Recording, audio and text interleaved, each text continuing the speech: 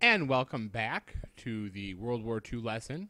In the last video, we were talking about the Battle of Stalingrad as well as Pearl Harbor and some of the other events going on in 1942. And what we're going to do is look at the African campaign and what the African campaign is going to go over is sort of this first stage of World War II, and a lot of people see Africa as sort of like the first entry of the United States, as well as the first real ground battles that happened between the Axis and the Allies in the West. So what we're gonna do is we're just gonna start. Start over here. So over here, this is Africa in 1942, or yes, in 1942. And what's been going on is in the east, we can kind of go around here. We have a lot of territory that's being in control. Of course, Algeria was French, and Egypt and places in the Middle East are really heavily influenced by Britain. And Germany knows that Africa specifically, as well as the Middle East, contain a fair amount of oil reserves that the British are going to essentially run their military on. So their goal is to take a lot of this area in northern Africa and the Middle East, and the best way to do that is through Italy. So Germany is going to use Italy and Sicily as a jumping off point to you see kind of here they invaded Tunisia.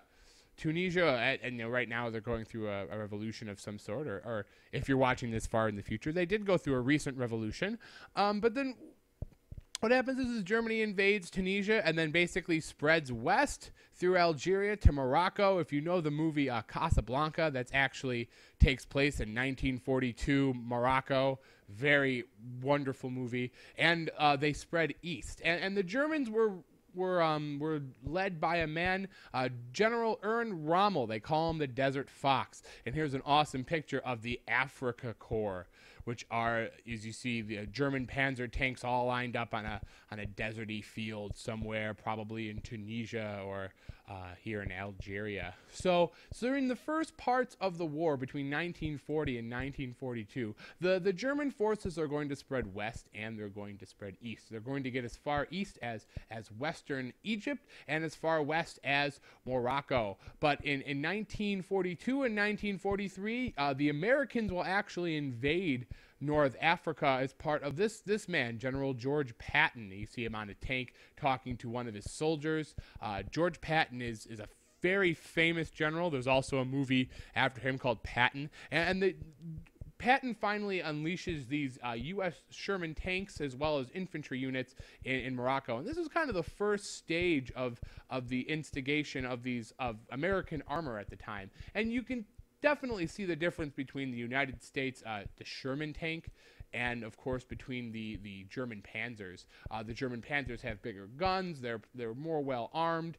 The United States essentially has production over the Germans. The United States would build around 50,000 Sherman tanks in World War II. So over here, the American invasion in the West is called Operation Torch. So this is all part of Operation Torch over here. And the Germans are invading westward, and you see here's some British forces as well. They're fighting in the western sands of Algeria in 1942. But the major battle that we're going to get to in Africa is actually going to be it's called El Alamein.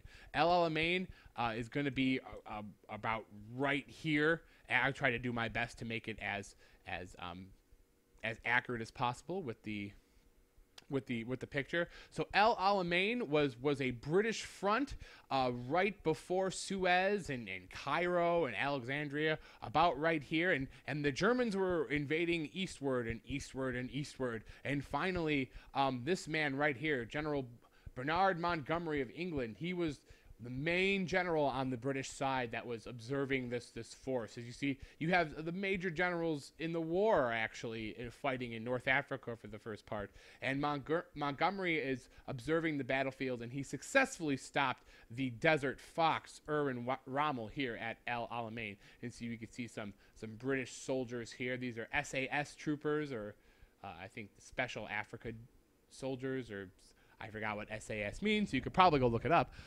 So yeah, then you see they have machine guns, and they're in their jeeps and such like that. So they really did an excellent job. It's a hard-fought battle. It was a decisive battle, as I said, in 1942. They managed to hold the Germans away from the Suez Canal, because we also have to remember that Suez here, as well as this area right here, the Suez Canal, very, very important waterway for it, especially the British. I mean, all the tankers are coming through here, and of course they have to pass through places like Greece and Italy. But I mean, huge. I mean, this was a major battle right here. This pretty much decided much of who was going to get these Middle Eastern oil reserves. And we'll zoom in on the battle, and I'll show you kind of what took place. So you have the Axis in the blue, and the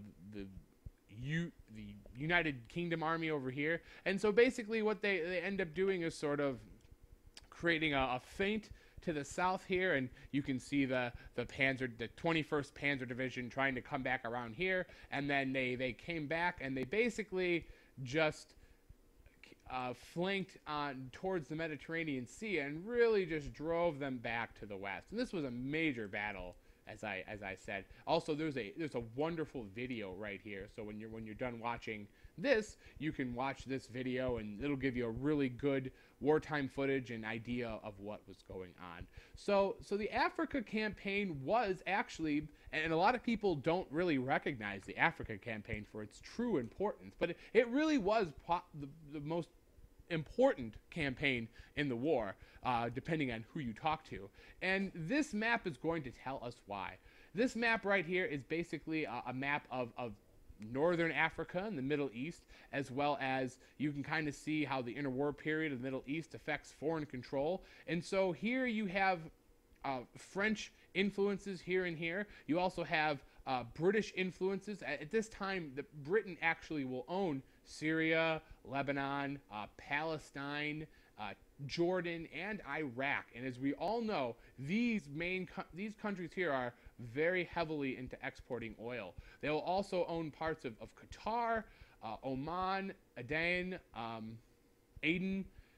Yemen as well, and Sudan. And at this time, Saudi Arabia, a lot of people, just a little reminder back to World War I, if anyone has ever seen the movie Lawrence of Arabia, or understands that during World War I, Arabia at the time was sort of this completely hectic area that was allied with the Ottoman Empire in Turkey, and a man by the name of Lawrence came in and really took over essentially Arabia and gave it to the Saudis to essentially be allied with Britain. So Lawrence comes in as part of the Arabian Front in World War I, and basically turns this nation allied to the British. So the British own all of these oil reserves, or are friends with the nations that are giving them this oil reserves. And as we know of what the war effort was needed, oil was a main fuel. I mean, they ran the tanks, they helped keep supply lines going, and the British were able to keep control of all of this area right here, which was essential for the defeat of the Nazis in the next couple years. So that's just a basic overview of Africa. So I hope that gives you a good understanding of why Africa was so important, and we'll see you in the next video.